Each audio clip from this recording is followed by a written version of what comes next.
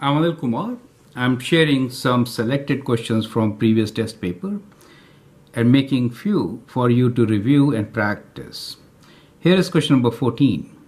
A ball is thrown 7.8 meters into the air. The ball falls and rebounds to 68% of its previous height, then falls again. Part A is, find the total distance the ball travels until it hits the ground for the 8th time.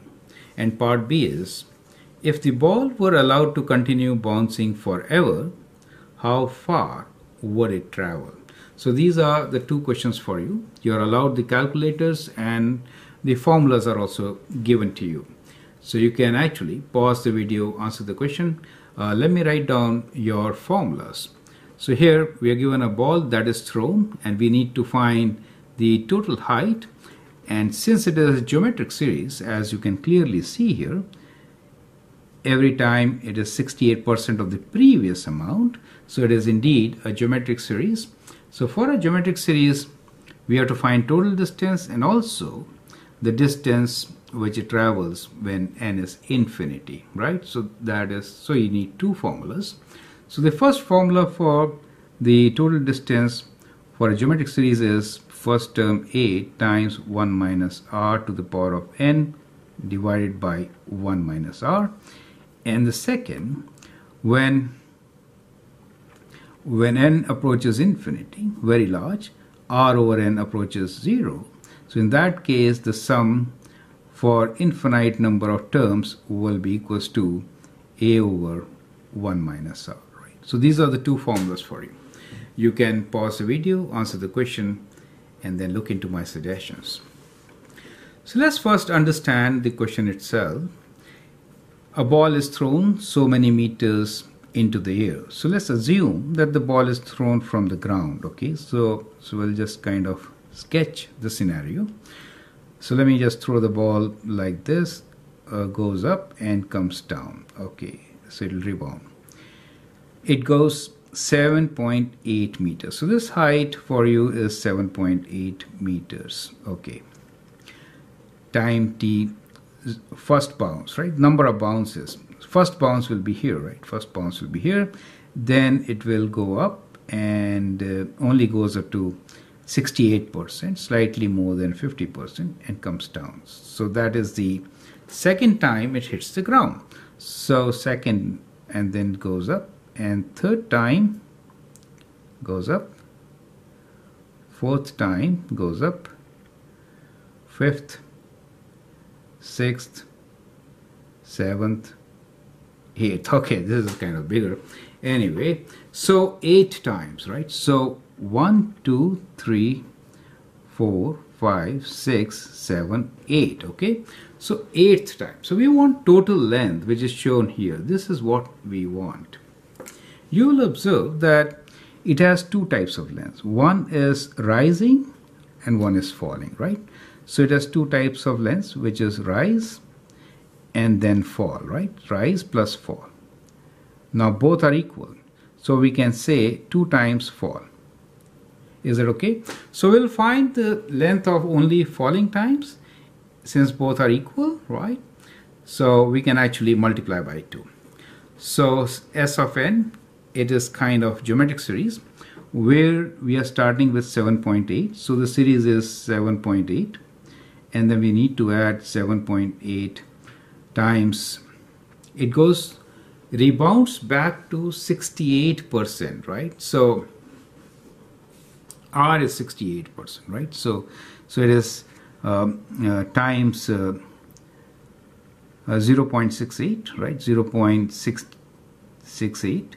And then again it is 7.8 times 0.68 times 0.68. So I'll write this as square and plus so on. Do you see that? And the last term will be, this is the third term, will be 7.8 times 0.68 to the power of 8 minus 1, which is 7. Correct? So that becomes your geometric series, right? And we want to find sum of this series. So that is S of n, right? This is all falling. what I've done here is we have rising and falling. Is it okay? So we'll multiply this by 2 to take care of rise plus fall. Do you understand? So that is what we have done. So this is very critical to understand, and then we can always substitute values in the formula and calculate the answer, right? So our answer will be S of n equals to 2 times all this, and this is equals to 2 times, we'll substitute the values. Let me use another ink here. I could have done here, okay. So let's do it here on this side. So let's do it here. So we have Sn equals to, as I've said here, 2 times. So 2 times sum of this series using the formula. First term is 7.8. So let me write like this. Okay, that's better. So it is 7.8 times 1 minus r is 0.68 to the power of n. There are 8 times. 8 times is n, right? So it goes to the power of n divided by 1 minus 0.68. Is it okay? So that is what you get. Now let's use the calculator and find the answer, right? So what we have here is, so we'll do first inside the bracket, then multiply by 2, okay? 7.8 within brackets, 1 minus 0.68 to the power of 8, right? Bracket close. And let's say equal to, and then we'll divide by this term, right? Divide by, within brackets, 1 minus 0.68, bracket close, equals to 23.26. Now multiply by 2, right? So times 2 equals to. So it gives us a value which is 46.5. Let's round it to 46.5 approximately, right? And the units are meters. So that becomes your answer for the part A, right? Now let's find the solution for part B. The formula for infinite number of times will be 2 times, okay, 2 times A over 1 minus r, that is 2 times A is 0.78. We're talking about falling times, right? Over 1 minus 0.68. Is it okay? So let's calculate this.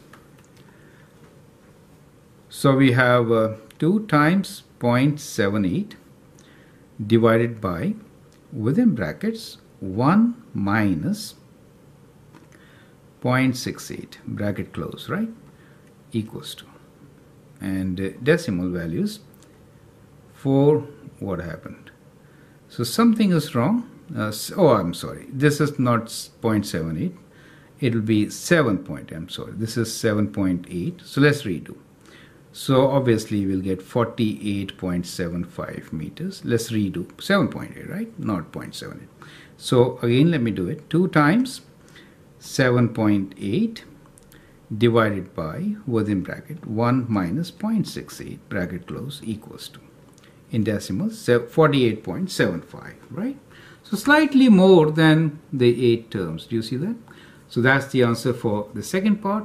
So that is how you should be doing it. So the important thing here to understand is that when you're talking about rising and falling, to simplify the question, in this particular case, we could say that distance traveled while rising is same as by falling, right? And therefore, we could use 2 times the series. Secondly, if n is very large, then r to the power of n is approaching 0, especially when r, in fact, if r is less than 1, right? If r is less than 1, let me write here, if r is less than, r is less than 1, because then only it converges, right? Otherwise, the series will have infinite sum, right? So I'm Anil Kumar. I hope all this helps you a lot. If you like, you can subscribe my videos and share them with your friends.